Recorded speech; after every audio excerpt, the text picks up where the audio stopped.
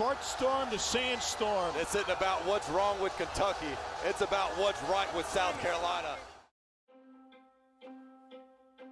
The $18,000 exclusion is getting at is sort of the interaction between the state. So we beat Kentucky, like crazy environment, super, like an amazing experience. And like we celebrated a little bit as a team, nothing crazy. But that night I still had some homework to do. So as soon as I got home from the game, I was like, okay, let me do a little bit of this homework. Then I could get together with the guys and celebrate a little bit. And then I was ready to go here at 9 a.m. For my criminal procedure class. Sometimes I feel like Hannah Montana because it's like the best of both worlds. Back when I was in Belgium, you know, I was always tall, so people tell me, oh, go play basketball, try it out. And I never did at first, but eventually found my way into the game, started loving it. And as soon as I started playing, it was like, okay, at some point I want to go to America. I want to make it to the NBA, but first I want to make it to college.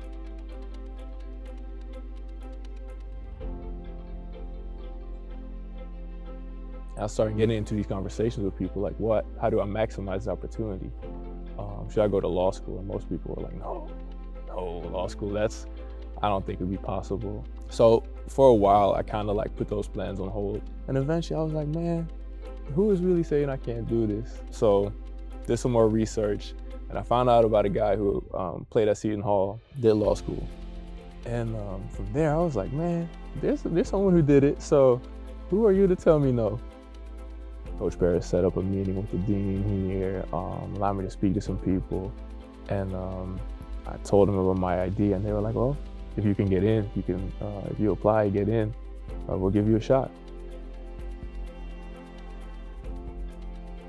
It's crazy to be on a path that's not been like traveled before. A fan yesterday at the game was like, man, you gotta be like this guy, like just study and like you'll make it far. Like those things are like very cool to hear.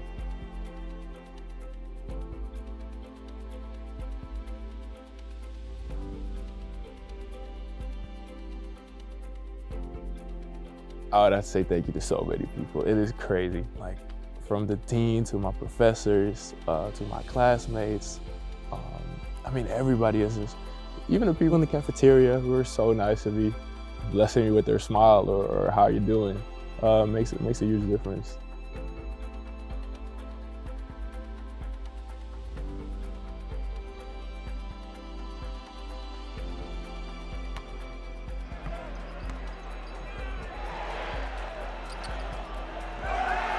I want this to be a total acknowledgement that like none of this is like really me doing things with my own strength. It is all blessings come from the Lord and like from people surrounding me, helping me.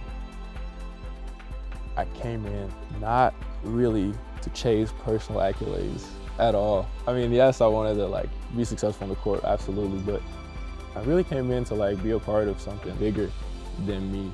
I wanted to be part of a new chapter for South Carolina basketball, and like that's what's happening. Like what I'm doing is meaningful if it means something. I can like inspire other people to like do something that they may not have expected themselves to be able to do.